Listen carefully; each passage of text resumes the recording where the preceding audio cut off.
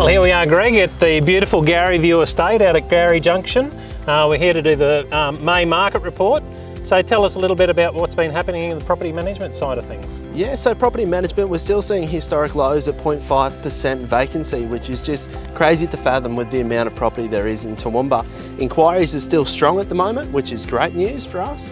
And we're just having a lot of potential tenants come through the doors still. Yeah, aren't there? There's a lot of tenants still looking, and I know the inquiry for rental properties, we're still getting 20, 30 applications on most properties. Oh, absolutely so. And good tenants that are looking for property within Toowoomba. Yeah. You just feel sorry for the 18 people out of the 19 people that apply that don't get it. Like, where are they going to be housed in future? Oh, absolutely, and it just poses bigger questions to be answered by the council. I know, and with only 0.5% vacancy rate, like, I haven't seen that in my career in real estate. Like, that's just crazy numbers, isn't it? Anyway, we're here at Gary View Estate.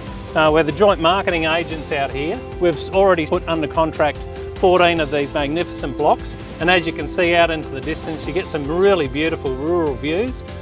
You can see all the way across to Charlton and then all the way back into Cotswold Hills, so it's just a beautiful spot out here. We have been putting some of the blocks out here on hold for buyers because they need to get in touch with their builders and maybe financiers and just make sure that they're in a position to be able to settle on the block. So, you know, if you're looking for a block of land, there's no better place out here than Gary View Estate. Greg, what else has been happening in the marketplace? In the market, so we're seeing inquiries on residential sales start to drop a little bit. Some external factors there which may be causing that, such as the election which had been released of late, and that just causes people to slow down a bit more in their decision making. Well, what do you make of that? Look, we normally find around Easter and school holidays, and you know, especially when they call elections, the market generally dies.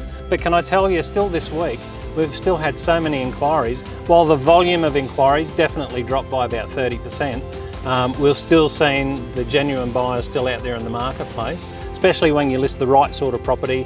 And when I say the right sort of property in the right price range, anything from sort of 350 to 450 at the moment seems to be red hot.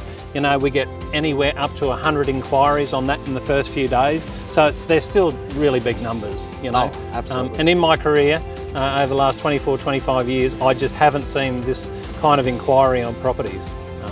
So it's really quite magnificent. Fantastic.